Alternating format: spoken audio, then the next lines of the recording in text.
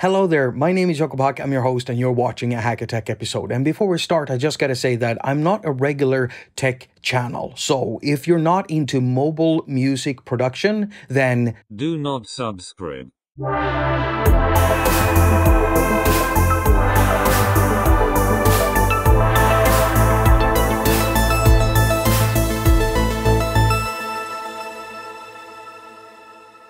the first original hub, I bought that for my own money. Now, this new one that I got, I was actually sent by uniAccesories as a gift. Well, they call it a gift, but I'm sure they're hoping that I'm gonna talk about it on this channel. And now I am, and I'm choosing to do that without getting paid because I just simply like the hub. And I know that a lot of people would be very happy with this hub.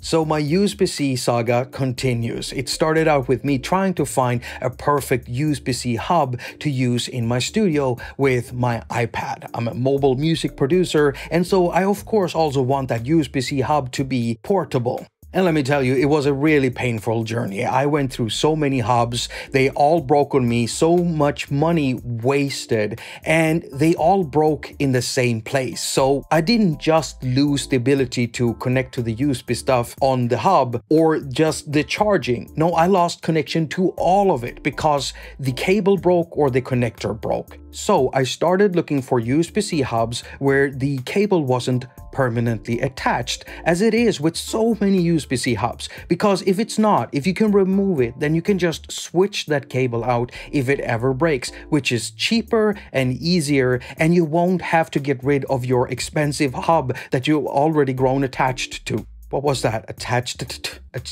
Either way, I was super happy, super excited when I found the Union Pro Hub by uniAccesories. Now, this was actually a Kickstarter-based project. The project was really successful, it had a lot of backers, and now it's a retail product. You can actually order it from Amazon and also from their own website.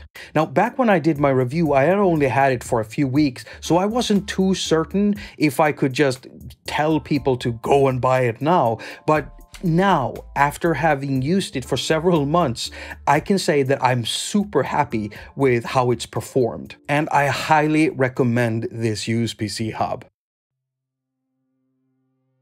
So I want to make it really clear about the different models that uniAccesories are offering. Right now, there are actually two Union Pro hubs out there, but one of them is a Plus model, and that is the new one. So if you're looking for a USB-C hub and you want to get one of these, then get the Plus one, because that one has got these new upgrades. So what are these upgrades? One of them, well, let me just read something from the email here. This time, the connector's length should meet your expectations, so you won't need a USB-C extension cable, LOL. The thing that Echo here is referring to is the fact that I was using a USB-C extension in order to get the cable to where I wanted it to go in order to connect it to my iPad. You see, this was the original length of the original Union Pro hub. And that's also why there's this huge segment in that video in where I talk about choosing a proper cable, because my advice was, if you bought that hub, you should also buy a longer cable. So you needed to think about data speeds, thickness of the cable, how much power you want flowing through that cable, stuff like that. You don't need to think about any of that now, because uniAccesories has added a 90 centimeter long proper USB-C cable for high data speeds. So yeah. The second thing they did was upgrade the HDMI output. You see, the old one, the Union Pro, it could only do 4K 30 Hz. But with the Union Pro Plus, you now have the HDMI being able to output 4K at 60 Hz. So it's a considerable upgrade. Now, the third thing they've done is they've added some markings to the chassis of the hub. You see, the old one, it didn't have any markings. I mean, sure, it had these, you know, around the SD card slots. But now on the new Union Pro Plus, they've actually added markings on all of the ports. And I think this is a very nice touch. So what do you actually get when you buy a Union Pro Plus USB-C hub? Well, you get the 90cm USB-C high-speed data cable, and you get the unit. The unit is wrapped with this silicone thing, and it basically functions as a bumper for the unit, so it protects it. Now, the unit is housed in a aluminum casing, which also works as a heat sink, so it's really good at dispelling heat. There are little chips in here that can get very hot when you're using the HDMI output, because you're basically using a little mini computer in there. Now, on one side you have two SD card slots, one for micro and one for the regular sized SD cards. And then you have two USB 3.0 high-speed data ports. Now, on the other side you can find a 2.0 port.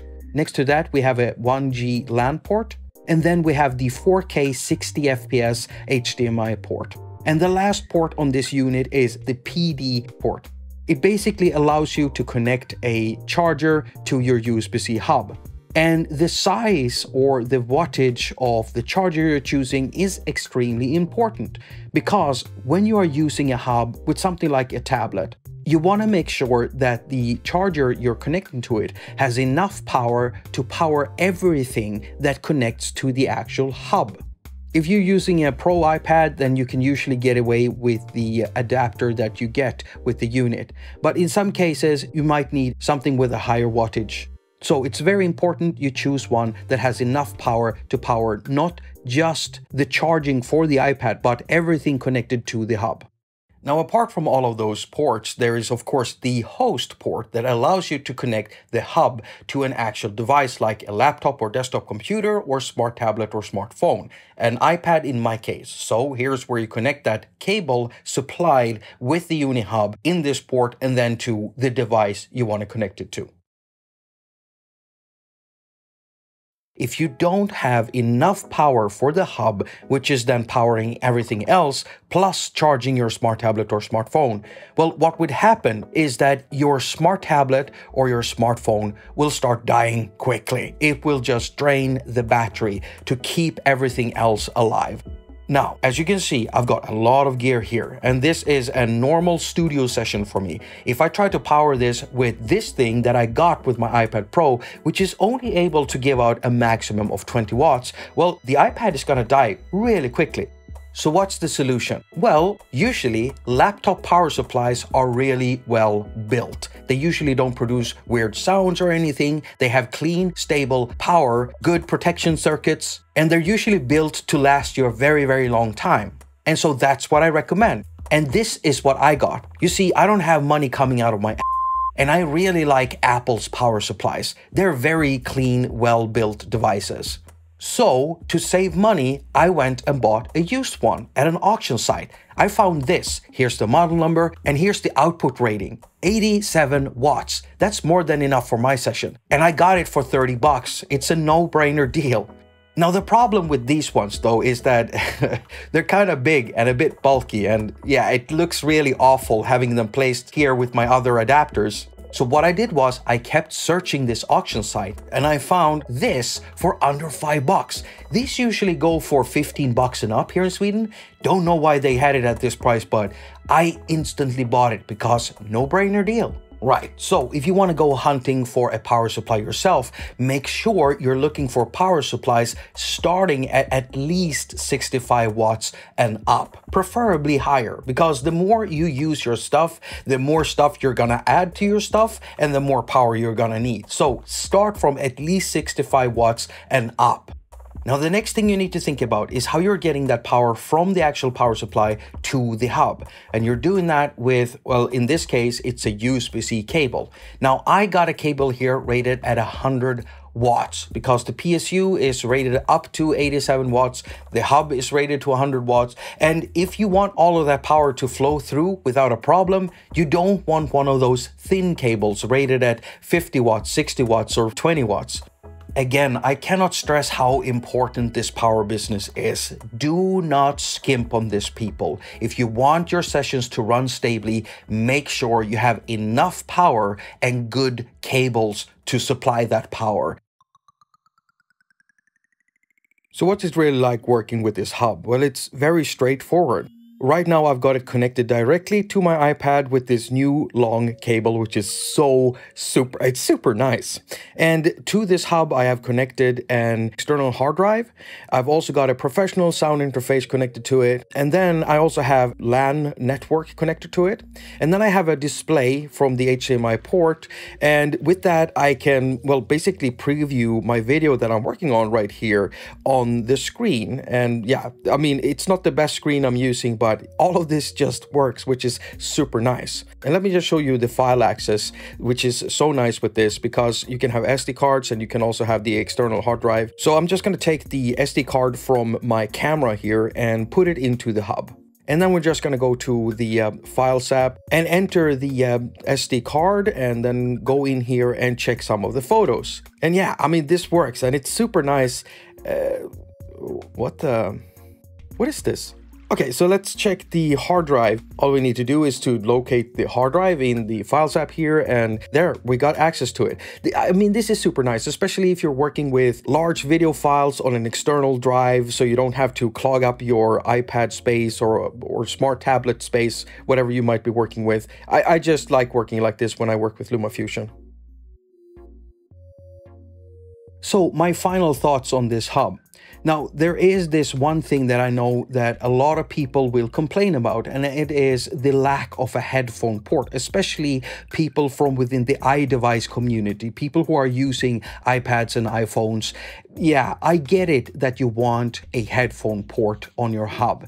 And the reason to why I don't need it is because I always intended this to be my studio hub. And in my studio, I have a professional sound interface. It has 2 headphone ports on it with proper amplifiers. And those outputs can drive proper studio headphones. However, if you still want to go with the Union Pro Plus, then there is a solution for that lack of a headphone port. You could get a mini USB-A headphone port dongle. And I've got a video about that, and you can find links to all of my USB-C hub related videos down in the pinned comment. If you like the work I do here on YouTube, then give me a thumbs up. And if you don't like the work I do here on YouTube, then give me a thumbs up. If you want to support me in any ways, then you've got a load of links and stuff. And yeah, as usual, I wish you a very productive week. Now go finger all of your stuff and have a lot of fun doing it.